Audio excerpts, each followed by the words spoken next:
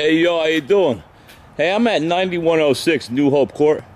I'm not going to tell you the gentleman's name who lives here. You can come down and talk to him yourself. We live right next to the wetland preserve over here. But his car has been broken down since Tuesday, since the flooding last week. And it's been in this position ever since. We cannot move it. He doesn't have the money to fix it. And, you know, he's trying to save up money to get it going. You know, to at least have a tow truck come get it. So, here, let me show you what we found this morning. All right?